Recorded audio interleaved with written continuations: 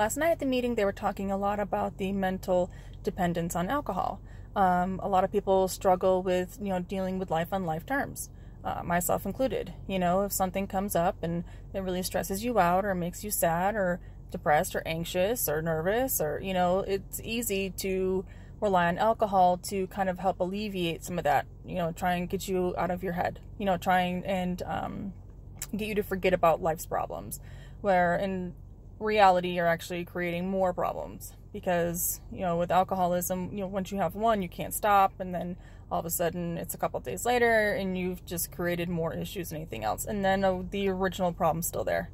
Now you just have two problems to deal with. And what I wanted to talk about today was not only the mental dependency, but unfortunately we do get to a point where there is somewhat of a physical dependency as well.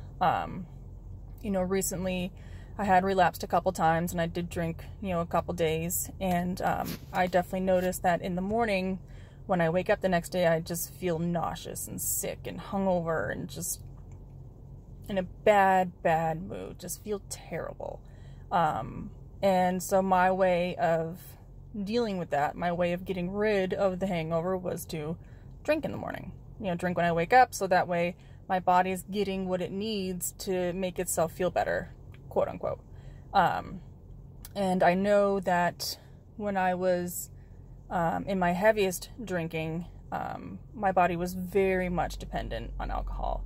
It would get to the point where, I was physically shaking every day. I would pour sweat every day. I would just, hated not having it because I knew that my body needed it every single day just to function, just to, get through my day.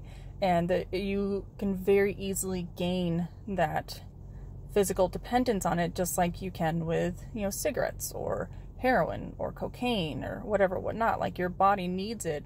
It's trying to fill something, and the only way to fill it, of course, is then to put whatever it is back in your body. And when you start to come off of it, the detoxes are horrific. I've met quite a few people that actually had to get medically detoxed from alcohol because they had drank so much that they could not detox at home. It would make, them physically ill, throwing up. I've done that. It would make you very, very agitated. It ruined your body. And when I was in treatment, when I went to rehab, unfortunately, there were two people there that I had witnessed that actually had seizures trying to detox from alcohol. Alcohol is one of the worst drugs to try and detox from because it literally affects every organ of your body. It's really such a terrible, terrible thing, and it's so sad because it's so easily accessible that it's very difficult to stop it, to get away from it, to get away from alcohol because it's so easily accessible. But I remember one lady when I was in rehab, she had drank quite a bit, that her body needed it, but she was traveling, and she needed to travel quite a far distance, enough that she needed to fly to the rehab that we were going to. And they told her, on your way here, don't try and detox yourself. Keep drinking. Like, if you have to drink at the airport, drink at the airport. If you have to drink beforehand or when you land, do that, because she needed to be medically detoxed. I remember the first couple of days I tried to detox were horrible. Sick to my stomach, shaking, couldn't mentally do anything, couldn't physically want to get out of bed. It's just the worst thing on the planet. And it's so sad when you see people at meetings and they're, trying to detox themselves at home, and you really truly need someone there with you, because it gets to the point that you are just at your worst. You are trying the hardest that you can to not go back to it, and you just know the answer. You know the answer that's going to make you feel better, but you have to fight that answer because your body is needing it. Your body craves it. Your body's physically at the point that it has to have this in order for it to, just get over it, I've met people that have drank perfume to help with the detoxes. I've met people that have drank mouthwash. I've met people that have put all kinds of disgusting stuff in their body just so that way their body would be sufficient with the alcohol that they were getting. And it's such a terrible thing. It really is.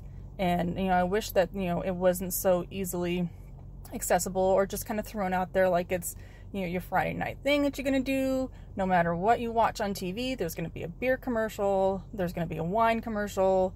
You can buy it when you go to the grocery store. You can buy it when you go to a gas station. You can pretty much get it anywhere. I mean, even if you go to the pharmacy, a lot of pharmacies have wine and beer. It's everywhere, and you can't escape it. And when you're in that point that you need something so much that you're just willing to do whatever it takes, it's very difficult to just get away from it. It's sad. It really, really is. So I just wanted to talk about that as well, because, once again, it's not just the mental part of your brain telling you, like, you can do this. It's lying to you. It's telling you all the sweet things that you want to hear. But it's also your body needs it too. Like, your body physically needs this in it. Just like food or water or whatever. Air. It's telling you that you need alcohol. It's such a crazy thing to think that your body is putting that on a level of basic needs.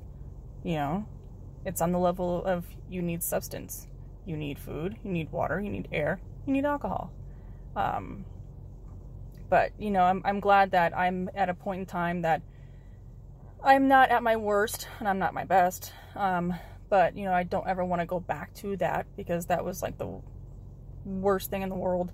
I still get embarrassed when I think about it. I still, physically hate myself every time I think about it.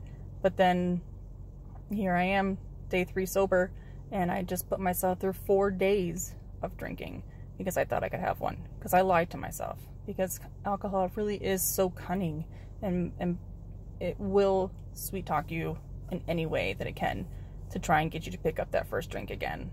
So I'm excited to be sober today. We're doing precautions at home just to make sure that I do remain sober. My husband has a breathalyzer that we had one from before, but suddenly it just kind of magically came up missing, and we don't know where it went.